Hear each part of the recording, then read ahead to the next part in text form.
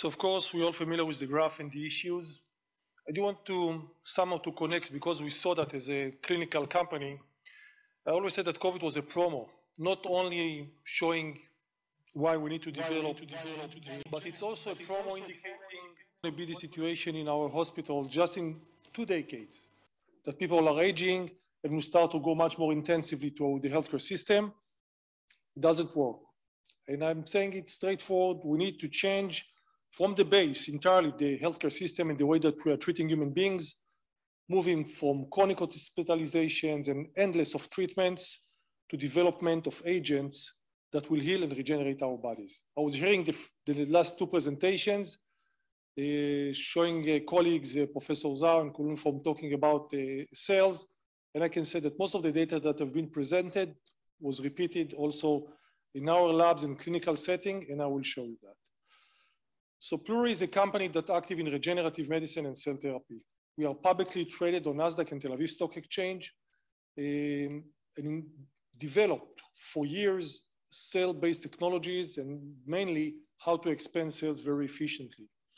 We operate globally, headquartered here, but a lot of collaborations all over the world that we are developing. It's not a young company. We have a massive pipeline of indications from phase 1 to phase 3 that we have developed together with the NIH, DoD, under several horizons that I will show you in variety of programs. So the advantage that we work with cells, we do work with placenta cells, but we know how to do it in preclinical settings and how to take it all the way to phase 3, including marketing chain, and actually making this product a viable solution for humanity. Today we are treating diseases.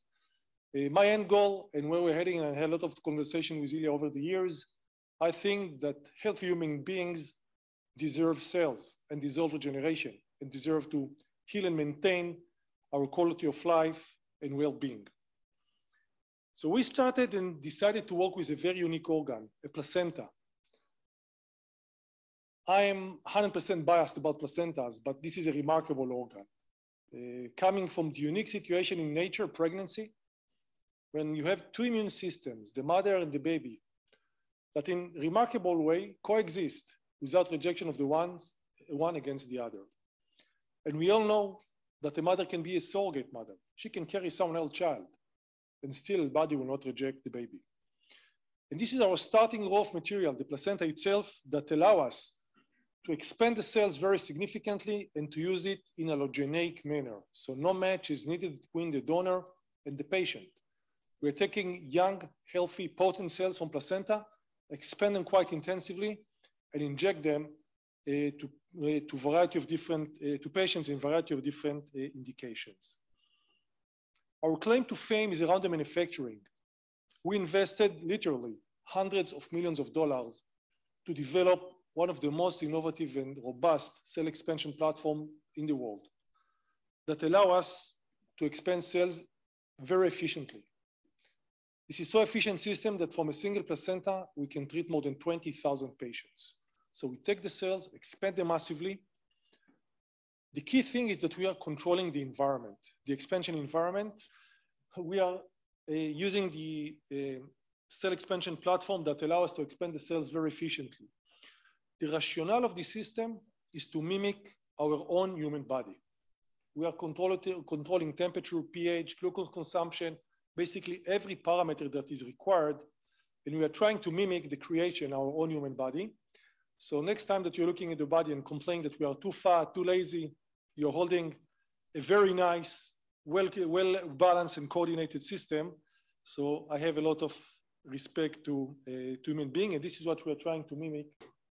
We're talking about placenta, we're talking about regenerative medicine, and we're talking about manufacturing and production. Why this is relevant for aging? What we've seen, and we have treated hundreds of patients all over the world, that once the cells, and today we have different cell types, are injected to the patient's own body, they start to communicate with it, with the patient body, as cells do. Now that you are sitting here, there is a massive discussion in your body, cell-to-cell interaction, biological or chemical signaling of the cells. The advantage of the placenta cells, that they can read these signals, and they are responding into these signals. I always like to say that placenta cells, or they are native speakers. They speak the language of the body. So for me, it just makes sense to treat cells, because we are built from cells, with cells. And obviously, placenta, being the youngest available source for treatment, makes it a very powerful organ. Today, we can identify very clearly the mechanism of action, what the cells secrete in response to what signals from the body. And we found over the years that there is a really very interesting correlation between the disease that we treat and aging. So, spend the last 2 days talking about what is aging. And I was asking in the last few years, many people, what is aging? Is it skeletal muscle age? I mean, the waste is muscle wasting, our neural situation, the age of the immune system, the level of inflammation that we have in our own body, the ischemic condition of the arteries in the heart or in the leg. What is aging? And probably the best answer is everything, all of the above. So what I'd like to present today is several examples that, in my opinion, show the opportunity of using cells and placenta cells particularly in order to meet some of the diseases that are aging associated or age associated. And I would like to share some examples, preclinical as well as clinical. And as I mentioned, we have treated hundreds of patients showing that it works. And my concept that if we are able to show to each of every parameter that cells actually function and create efficacy and assist the body recovery, maybe this is a good agent to treat us human beings with cells in order to preserve our well-being before it transforms into a disease. And these are a few examples that I'd like to show you. Muscle wasting. Yeah, it's a shame. We are losing a lot of muscle mass over the years. About 3 to 5% every decade since we are very young, 30. And we know how it translates to actually our functionality. And we can see that, we can measure that, and that's easy. And we all understand muscle wasting. Using our cells, this is a phase 1/2 settings that we did with the Charité of Berlin. We were able to show that injection of placenta cells that we are using increased muscle volume as measured by MRI, increased muscle force as we were able to measure, and that's all statistically significant against placebo. It was a small study that we have conducted, and following that, we moved to a phase 3 study, 240 patients. We were fortunate enough to get the support of the Horizon 2020. And we actually were able to repeat on a larger cohort the ability of using placenta cells in order to increase muscle force, which translate to functional endpoints like increased walking distance, etc. We published a very interesting papers about it, and you can find it on our website. And this is something that we see a clear evidence twice in controlled studies that placenta cells can contribute to maintain a muscle force. These patients were patients after a hip fracture. So as you know, when we're lying down and not moving, we are suffering from significant, intense muscle wasting. Let me show another example which kind of correlates, ischemia. We know that aging, we are seeing one of the most dominant things, the ischemia from heart vessels to leg vessels and we just had an excellent presentation about the micro vessels that are so essential for our aging. So we know today that the cells, and we can identify, they secrete a lot of factors that are very relevant for angiogenesis, while doing it in a controlled way. So just not just pouring angiogenesis factor, they are responding to the environment. And if they're going to feel ischemic conditions, they're going to secrete factors that are relevant, like VGF, FGF, that are relevant for angiogenesis. We're able to see that, of course, in preclinical setting, and even measuring and seeing a very nice effect in blood flow of in this case, animals that receive the cells versus placebo. We're seeing a nice increase in angiogenesis, but we are also able to repeat it in phase 1, 2, and 3 setting, showing the ability of using cells to reduce amputation for patients which are in very late stage ischemic situations, suffering from bad wounds to the leg. And we are seeing that we are decreasing quite nicely amputation-free survival. So how many of these patients will be amputated or die? And that gives us a nice setting of understanding that cells can be a nice contributor to support angiogenesis that we are losing over the years. The macro vessels that are so essential for us. Professor Zhao was discussing in details the inflammation, and we repeat this, we can see the same data. Of course, the increased level of inflammation contribute to our aging process. We know in preclinical setting, in vitro, in vivo, but we also know in clinical settings, like in this case, for one of our phase 2 studies, that once we inject the cells, they're able to modulate the immune system. When it's overactivated, like in this case, after a massive muscle trauma and surgery, the cells are able to balance the overactivation of the immune system. This program was also funded by the Horizon. And Professor Zhao mentioned this COVID treatment. I'm not showing the example here, but we have treated over 100 late-stage ARDS programs, patients, following the paper that Professor Zhao published. And we were able to show a nice increase, like 40% in survival for these very late-stage COVID patients. So cells and placenta cells, we know that they can support muscle regeneration, they support the preventing of ischemia, as well as controlling overactivation of the immune system. We're going to start soon this program that we are doing in collaboration in Germany for knee osteoarthritis. Involve many of the parameters that I just mentioned, and one of the most painful aging phenomena that a lot of people are suffering. We call it the Proto Project. It will be interesting. We're just starting to enroll patients, and we are doing it with our European partners. And I have an expectation to see the impact of the cells also on knee osteoarthritis. But it's not, we don't see only a separate activity on the ischemic muscle and inflammation. I want to give you more examples which are very relevant for us, because aging is a system or disease, if we can call it, like many systems. One of the systems is our immune system. And we did do a study for hematopoietic, seeing if we are able to support the hematopoietic capability of human beings. It is important. Some of the most smartest physicians that I met told me you are at the age of your immune system, and it's probably right. The same thing as we are in the age of our skeletal muscle or our neural activity. We are developing for quite a few years together with the US NIH and the DoD, using one of our placenta cells to treat radiation as a countermeasurement after exposure to very high level of nuclear radiation, with the goal to modify the outcome of acute radiation syndrome, hematopoietic acute radiation syndrome, which is a massive destruction of the hematopoietic cells. And we know that it's extremely relevant. So we did preclinical studies here showing that using these placenta cells can increase significantly survival after exposure to high level of radiation, ionized radiation. So there is a massive oxidative stress in the patient body, reminding us what's happening in aging, but not such an acute condition.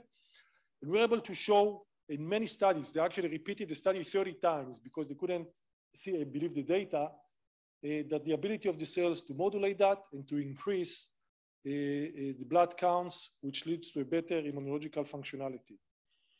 Recently, we published also the phase 1 data with the same agent treating patients after bone marrow transplantation with a massive damage to the hematopoietic system. And also here, we're able to repeat the same data that we showed in animals.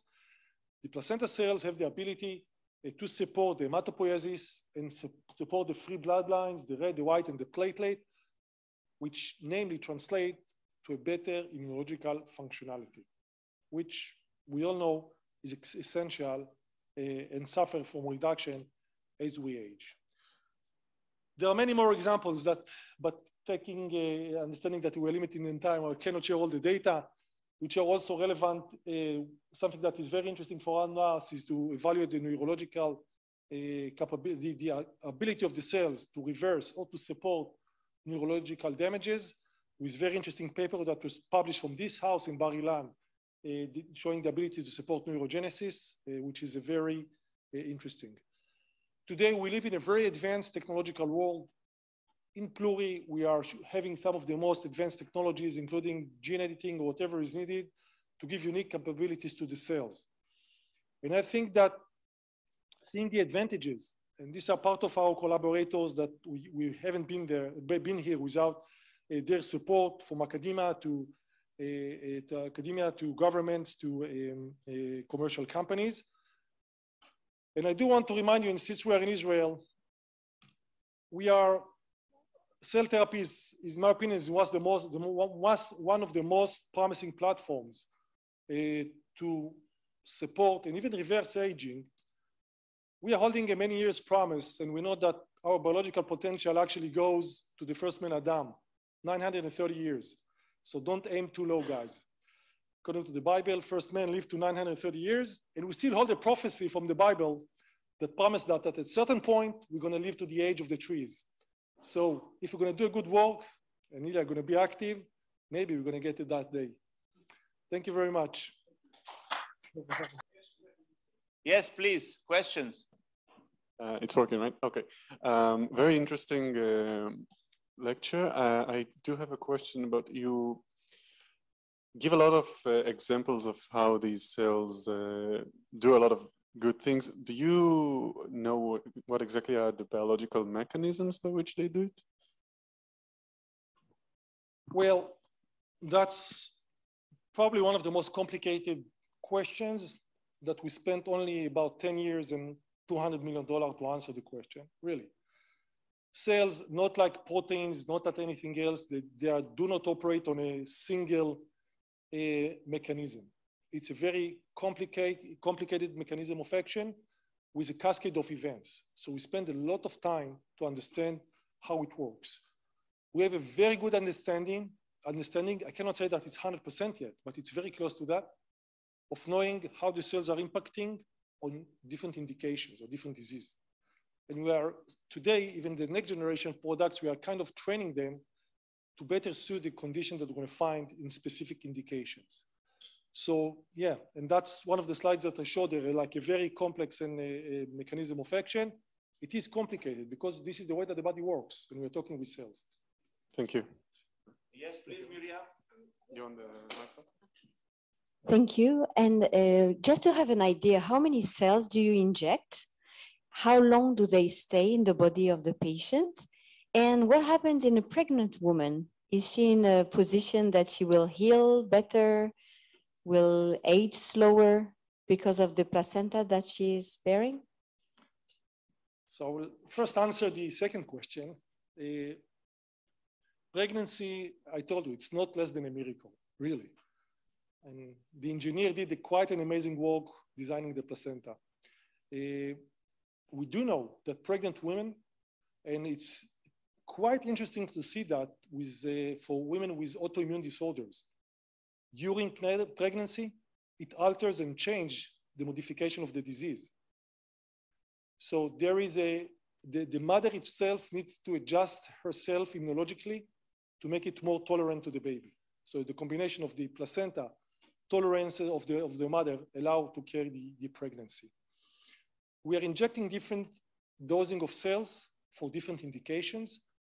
This is the reason that we are doing dose selection studies. We found that in a more acute conditions, we can lead to healing relatively with lower amount of cells and with single treatments.